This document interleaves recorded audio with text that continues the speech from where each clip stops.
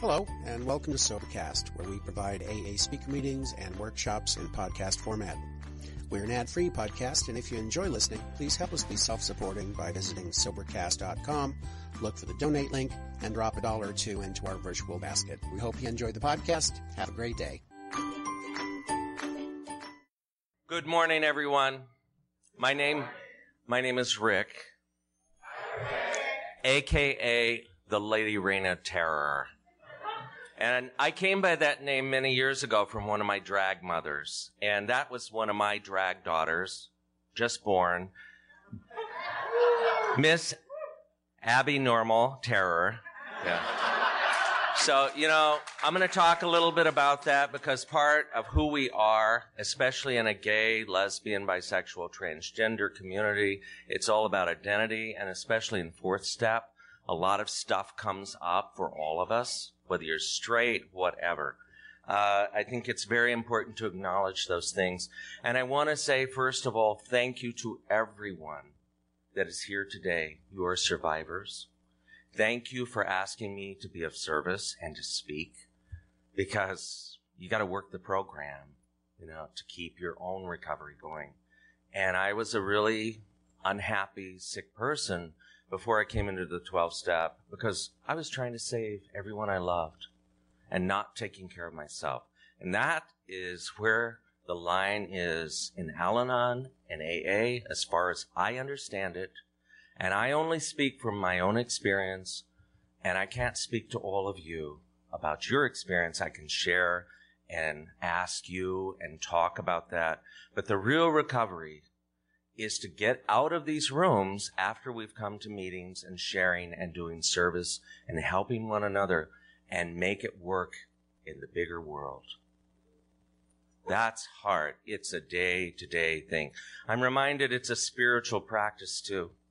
And all of us have a different way of looking at spirituality or religion or what have you. But one of the obstacles to success in Al-Anon that I've learned is religion was number one. Number two was the gossip. Number three was dominance. Honey, you gave me 45 minutes up here. You got to work your program with the drag queens, okay? Because I can tell you, I can come up in here and I can take over the whole day. Workshop 1, hairstyling. Before I was thinking of higher power, I was thinking of higher hair. Workshop 2, the truth be told. Isaac Bashevis Singer wrote, truth walks around naked, and people like to dress it up into the clothes they're comfortable with so that they can deal with it.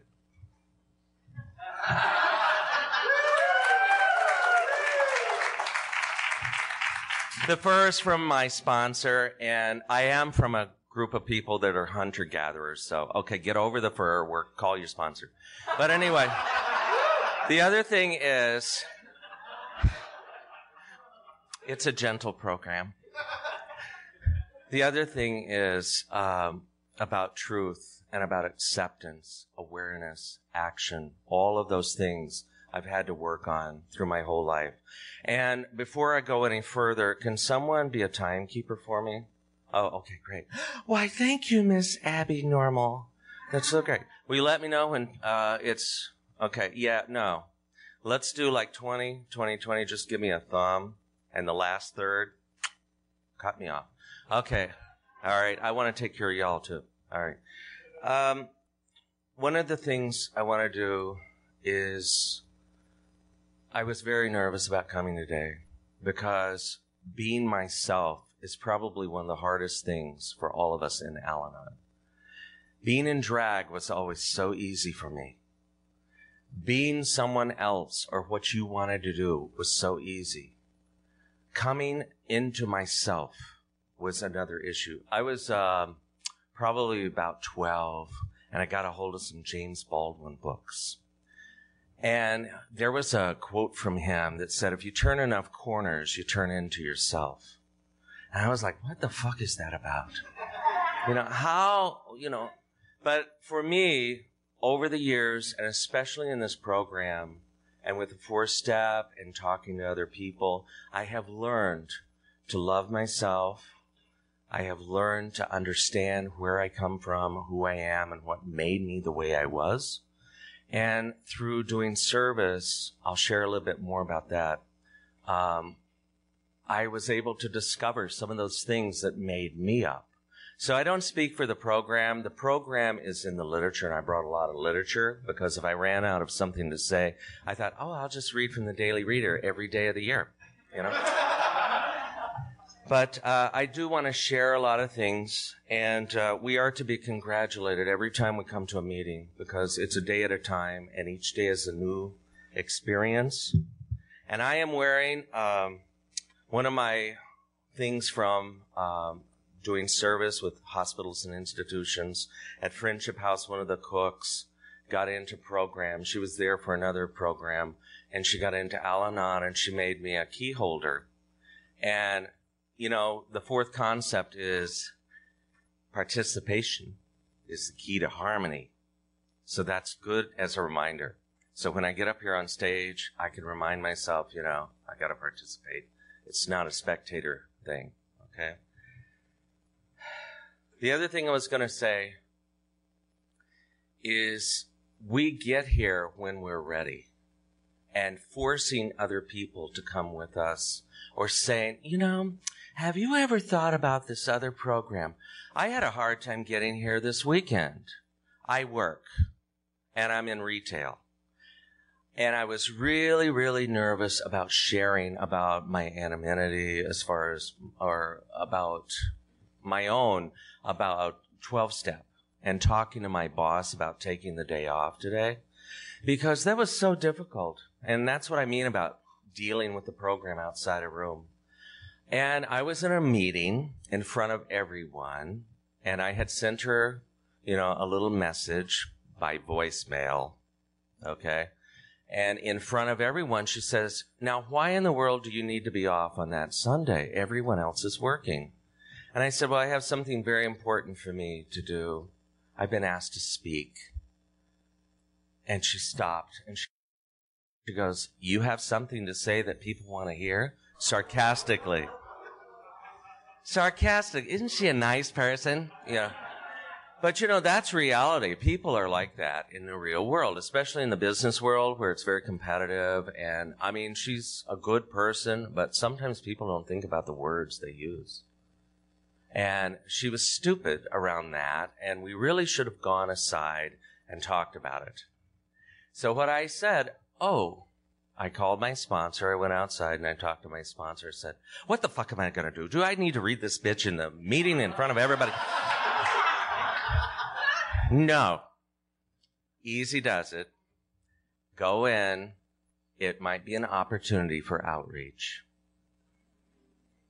Honey, I've counted those drinks when we've gone to meetings that she's drinking. That's the Al-Anon part. I know she has several lavas when we were in Hawaii on business meetings. I know that she didn't stop. And I thought, Anyway, that's not my inventory of her, but I'm just saying.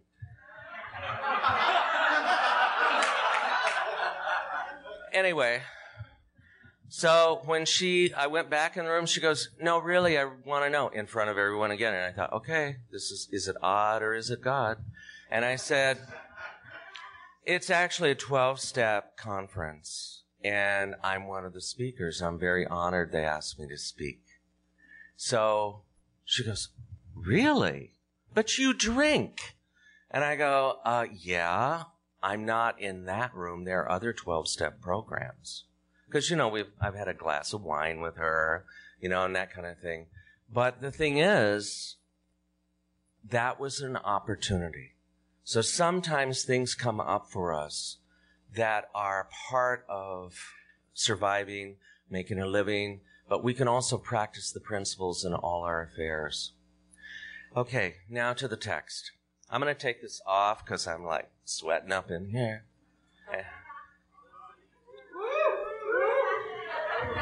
Oh! Okay, making me all nervous. Okay. I want to do a reading. We've heard some of the readings of detachment. That was a really important one when I first came in. And I want to tell you how it was. what it's like now. I told you a little bit about what it's like, dealing with my boss and everything, and how I work the program. And I hope that if you get something out of the share tonight or this morning, honey, drag queens are not used to getting up and getting here at 11 in the morning. I used to go to bed around that time, okay? But anyway, it's very important that detachment was part of my life and part of my recovery, because I was only as happy as the unhappiest child. I have 2 sons, both adopted from birth. One is an alcoholic who's in recovery and a heroin addict who's in recovery. And the other one was a great candidate for Al-Anon and seems to be moving into the 12-step somewhere else. So we'll see. Anyway, we shall see. But I remember the first meeting I went into, are you troubled by someone else's drinking? And there were all these questions. You've seen this pamphlet. There's like 14 questions there. Okay? So if you don't get anything out of my share, go to another meeting. You don't have to listen to drag queens if you have an issue with it. You can hear housewives. You can hear husbands. You can hear the children. You can hear your brother, your sister. You can hear your minister, your rabbi, whoever. But just go to a meeting and check it out, because if you get nothing out of what I say, don't give up. Go to several meetings and try it out. Try the program, because I would suggest it's what has worked for me. One of the things, do you worry about how much someone else drinks? Well, I told you I counted my boss's drinks, okay? The second was, and I used to also count the bill. I don't think many alcoholics know how much is being ka-ching, ka-ching. Oh, I could have bought a new wig for that. Ka-ching, ka-ching. Oh, there's a new pair of pumps. Ka-ching, ka-ching. Oh, that's a night at the movies. Anyway, do you blame yourself for others' behavior around drinking? Yeah, I did. It was about, oh, he can't come to work today because, you know what, he's just not feeling well. I think he's coming down with the flu. He'll be there tomorrow. Making excuses. So if you see this one around, get a hold of it and check it out. It's great literature. I want to read from the Daily Reader, and then I'm going to move on to some of the other issues. This is from Courage to Change. It's one of the daily readers in Al-Anon. And it's from June 22nd, so that's coming up. My sharing at early Al-Anon meetings went something like this. She makes me so mad. And I am a nervous wreck because of him. Thank God for a sponsor who has always brought the focus back to me and encouraged me to look at what my words really said. When I blamed others for how I felt, I was giving them power over my feelings, power that rightly belonged to me. Nobody can make me feel anything without consent. I had a lot of attitude changing to do. Changed attitudes can aid recovery. That's what we say in Al-Anon. Today, my being aware of words I use, I am learning to communicate more responsibly. I not only share in a more straightforward manner, but I also argue in a healthier way. There are better ways to express myself than to say, you did such and such to me. I can talk about myself and my feelings. I can explain the way I experienced something rather than telling the other person how he or she made me feel. I can talk about when I want, and I am no longer a victim.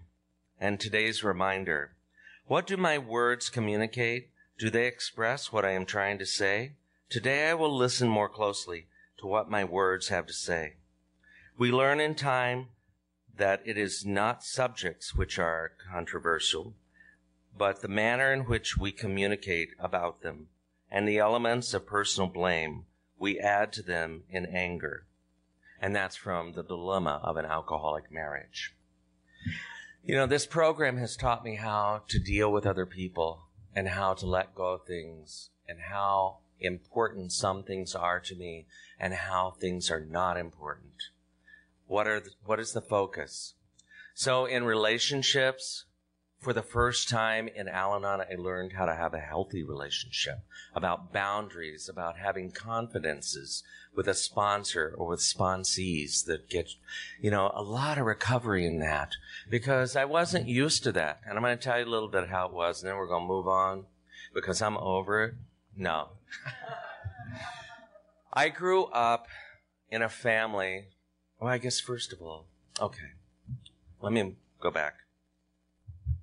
My mother's side is American Indian. They're Choctaw from Mississippi. My great-grandma's name was Lucy, and she, in 1836, was 9 years old. And there was a treaty with the American government, and I don't want to get into all the politics of that, but it's very important about who I am and how I view things. There was a treaty at the Dancing Rabbit Creek that all Indians of the Choctaw Nation had to move to Oklahoma. So they left in the winter, and they were prodded along by soldiers, and many of them died on the way. Her particular brand decided they were not going to Oklahoma, so when they got up to Illinois and Kentucky, they ran off into the woods. Hence, I was born there. And it was very beautiful. It was a gorgeous place, but they didn't read or write. And my mother went as far as maybe the fifth grade. And they put her right away into a factory making gloves and shoes and all the things people buy in the stores. Now we just get it all from El Salvador or Sri Lanka, right? But, in those days, we had our own people. So a lot of that shame, a lot of that who we were was not talked about. On my father's side, my father was Jewish. They had lived in this country for about 5 or 6 generations, and they denied a lot of who they were also. They were Southern Jews on top of that. So when my aunt was working in a factory during the war, she met my mother and said, you know how Jews are. They're just like the Indians. They want to match everybody. I have a brother. He is so nice. Would you like to meet him? He drinks a little bit, but, he's really... So they went out, and here I am. Now, when I was growing up, I stayed a lot with my mother's side of the family, and they lived in the middle of nowhere. They had no electricity. They had a well. It sounds like, could you say Appalachia? Yeah, a lot of people live like that. Not so long ago. That was in the 50s. And we did a lot of things. They were more loving. They were very warm to me, and they called me Shushi. I've never shared that with anybody. And you know what it means? Worm. That's the Choctaw word for worm. Because I used to read all the time, I would hide away. That's one of the character defects I had. I would hide away, and I was creative, and I would create this world, but I loved to read. And they didn't understand that, like, what's that about? We would go hunting. We would, my grandpa would take me out. We would fish every day. And we would also, when he would kill a goose in the fall, he would, show me how to dress it and clean it. So I could kill a deer and clean it and all that. And my brother still does that kind of stuff. I'm the only one that likes dresses. But the trouble was, when I used to go with my uncles and with my grandpa and my brothers and everybody, I would take the feathers and I would start making things out of them. I must have been 3 or 4.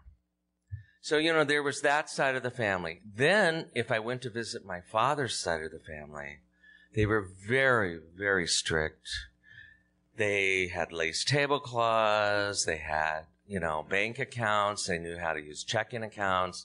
They, were very civilized around the table, and you had to have manners, that kind of thing. And I called my grandpa, sir, when the living room was for going in to sit with grandpa and what's going on, talk about this or that, and that's where discipline was given. So it was very different, and neither sides of the family talked to each other or had anything to do. Remember, it's the South. Segregation was real big, and my family was mixed. So I'd go play with the cousins on my dad's side, and they would say, you talk funny. And then on my mother's side, you're getting real city-fied. It was very different. Oh, we have to wear shoes, you know. Oh, I've got some great shoes. Anyway, so that kind of stuff, you know, is always happening. I would go to my grandpa's house, my grandma's on my dad's side, and every Sunday they would come together and have these big dinners. And all the men ate first, and all the women were in the kitchen. Well, I would go in the kitchen, get all the aprons, and make a dress, and I would come dancing out to entertain everybody. You know, in my mind, I was like totally, you know, into this whole, I probably had seen Hunchback of Notre Dame and remember the gypsy dancing. She was beautiful. And this twirling skirts, in my mind, that was the imagination I had as a little kid, 4 or 5. So I'm coming out, twirling around. My father grabbed the apron that was on my head and pulled me through. He was very violent and smacked me around and threw me to my mother down the stairs and said, get the garb off the boy. And for those, I'll translate, garb is like clothing. It's very Southern, very archaic. But get the garb off the boy. We're going to make a man out of him yet. I always heard that. When I went to visit my mother's side and I started being who I was, I would hear my grandma and grandpa say, and I've recently, because of this program, I have started learning the language that they were speaking, the Chanta language. And would you get that, honey? If they're calling for me, I'm not here.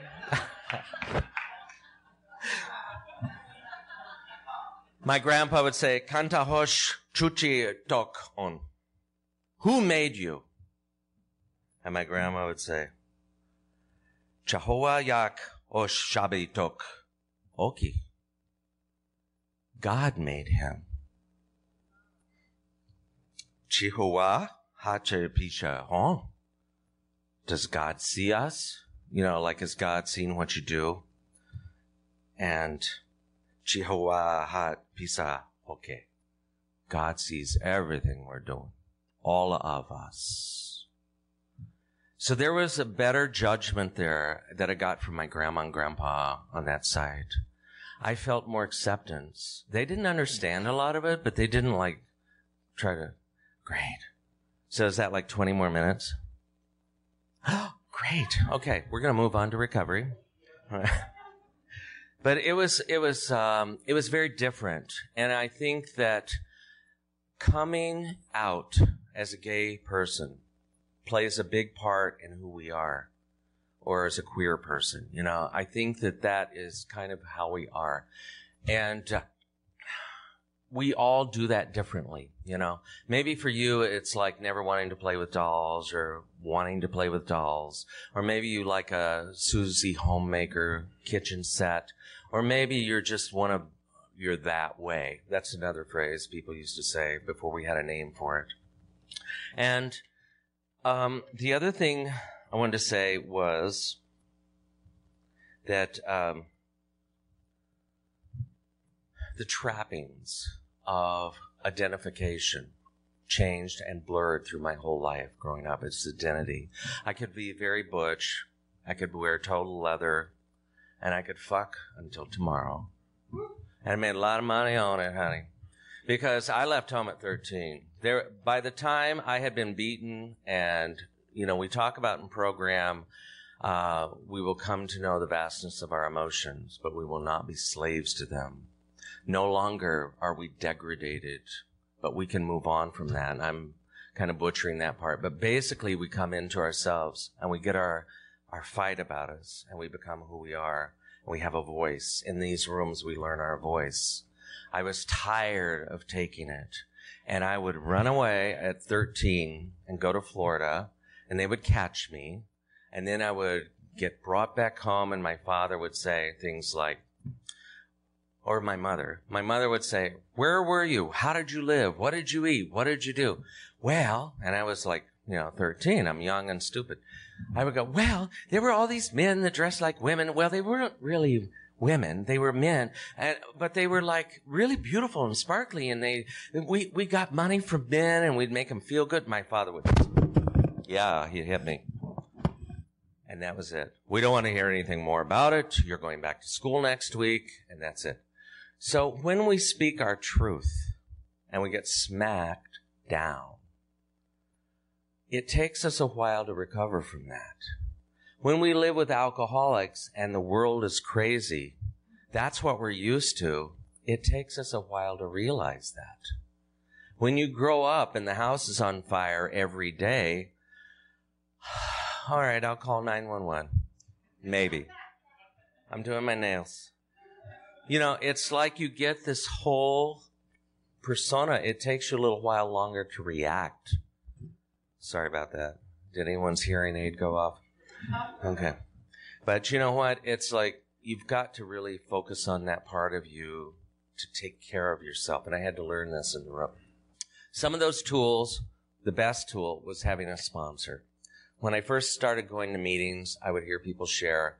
And, you know, some of the meetings have those timers. I heard that. I'm going to wrap up. I heard that. And you know, that totally pushed my buttons. And that's why I was here. Because, you know what? We manage, we manipulate, we are martyrs. Hello. Oh. You know you belong here if you throw yourself off a cliff and somebody else's life flashes in front of you. Another way, look around the room if they have the imprints of Venetian blinds on their face. Where are they? Why don't they call? Where have they been for 3 days? That's the Al-Anon thing. How many Al-Anons does it take to change a light bulb? Change. You know, it's like wearing a pair of old slippers. You get really comfortable in those old slippers that start getting holes and everything. Honey, it's time to get out and get a new pair. And I want to talk about the 6 P's. Do you know those 6 P's? Perspective, pain, prayer, patience, process, and the payoff. Yeah. The perspective is about that character disorder. You know, like I talked about how when I was a kid, one of my coping mechanisms was to disappear and to go into fantasy world, do art, read books, worm. Hello. Okay. One of those other things, the flip side of that character defect, was being able to come up with an idea, to do things different, to have a different kind of point of view than somebody else. 3 people, 8 kind of views. Pain. We all have pain, honey. Fear. Fear of letting go. That was one of my big ones. I can fix that. I can take care of it. I can change it. I can do it all. I can put together a whole conference. I can be the conference. I'm exhausted. All those things. If you only loved me, you would do this for me. That was old behavior. And the thing about that pain, false evidence appearing real. Sometimes it's almost like when the next hit is coming from abuse, you anticipate it and it's not there. It's strange. It's almost like I've heard other people that have lost a limb. You're used to having that arm or that leg, then it gets removed. And where is it? I had a heart once. Where did it go? It's buried. A lot of us in Al-Anon bury those feelings. And when I got to the 4th step, I was able to pull some of that out and examine it. How do I feel about? I don't know. Is it salty? Is it sweet? I don't know. I had to learn. Prayer. That's the footwork to have all those character defects removed that weren't serving me anymore. The other thing was with prayer is to have turn it over. That was the biggest part. In the 11th step, learning to keep my focus and turning it over. I can't be in charge of everything. And I need to I'm having a problem with my son who I think is using or drinking. I'm not going to go look in West Oakland anymore. I'm tired of it. I'm not hunting him down at night. I need to focus on me. Get my night's sleep, eat a meal, take a bath. Hello. You know, that kind of stuff. You know, simple, simple, simple. That's where the slogans kick in. You know, make a phone call. Call God, however you may describe him. the process, part of that process of letting go of disappointment, alcoholism robbed me of my childhood. Alcoholism has fucked me up around relationships. Me, not you, me, how I deal with it. My thinking becomes distorted. I get irritable and unreasonable without knowing it. I don't know when I'm really getting ticked off. I saw my roommate told my partner and I last night, or the night before, rather, there was this great movie to watch called Ticked Off Trannies. Have any of you seen it? Show of hands. Anyway, it's very violent, and I had a hard time watching it. I don't like the abuse of trannies. But anyway, it was not about that. It was about, somebody else's perspective, and that's great. Some people would love it, but it wasn't mine. That was part of the process of my grieving and letting go of things. Having friends. A lot of us as kids have pretend friends. I could imagine a whole world around me. And this is the real world. This is not the real world. That's not either. Excuse me. Sorry. Are we still here? Then the process, okay? We talked about the grief. Well, the payoff is the struggle. It continues to be. Forgiveness, it's about revenge. I used to want revenge all the time with people that did me wrong. That son of a bitch, I am going to make you pay. You are going to hurt. I'm going to make you really hurt. You just wait. These are all Al-Anon slogans before I came in. This let go and let God. This let it be. Easy does it. Not me. It was all about, I'm going to get you, you son of a bitch. But it's different. Feeling sorry for people. That was the other thing. I confuse pity with love. And then the other thing is the solution. Finding the solution. Changed attitudes can aid recovery. Is the glass half full, half empty? That was about attitude. It's a gorgeous day outside. I would imagine if you go out on the street and you ask 10 people, how's your day going? How many of them would say, wow, it's a beautiful day? You never know. So it's about me too. About mine. My defects were resentments, the fears, the jealousy, the self-pity, the dishonesty. When my father and mother used to ask me, did you go to school today? Oh, yeah. I went to school. I was actually hanging out with my friends. I had these friends that were great. They taught me a lot of wonderful things. How to go to bars when you were underage, how to dance, and the music. They were brothers. They were a lot of fun, too, honey. Woo! A lot of it, too, the part of the grief, I have a lot of rage and resentment about good health. I survived a lot of AIDS friends, friends getting AIDS. I had it's really hard to talk about Alan because I normally don't bring him up. But he was probably the soulmate. We related on so many levels. And he died when he was 38. But going through AIDS made me have such a distorted picture of the world, fear and scary and all that. And, I have an ex-wife that I was so afraid of the AIDS epidemic because from the time I was 13 till I was about 23, I got off the streets and got my high school diploma. That's when I met her. I was with a boyfriend. I was in an art studio, and she had gotten into recovery. And so the two of us just hit it off because she was an artist and it was great. We were like two lost children that found each other and it was perfect. I could take care of her. I could have fun. And she didn't care that I was gay. I mean, it was different. It was the 70s, early 70s and 60s. But I was terrified of AIDS. I really bit into the thought that God was punishing me and I was going to get it, you son of a bitch. One of these days you're going to get it because you have played around for years, and now it's time. It took a long time to get over that, and I finally realized that's bullshit. I'm not buying into all this stuff. And so we divorced. We're still friends. I thought she might be here today. But anyway, it's really good to have that. This program, that's one of the miracles. They say don't leave until you get a miracle. That was a miracle for me.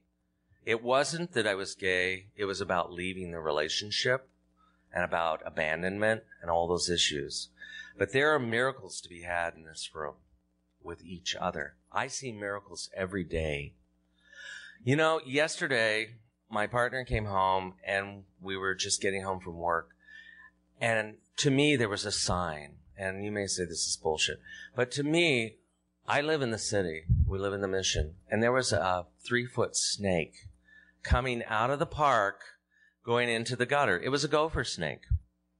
Now, in the Choctaw culture, it's a good sign. It's a reminder. And for me, that was like higher power saying, you're doing the right thing. Don't worry. Things are happening. So, every day, and seeing one in the middle of the city, that's so strange. He took a picture. If you don't believe me, he took it. Because I said, get a picture, get a picture, get a picture. It's on Facebook. Anyway, I'll get that. I'll wrap up. No, but it's, seeing those everyday things, that's something to be reckoned with, that we need to recognize those things around us, the people around us that make progress, not perfection, that we can all benefit from. And I would suggest go to more meetings, work your program, and if you got anything out of what I said, God bless you. Go to more meetings, check it out, and I want to hear from all of you one time or another. So thank you for this opportunity to do service. Love you all.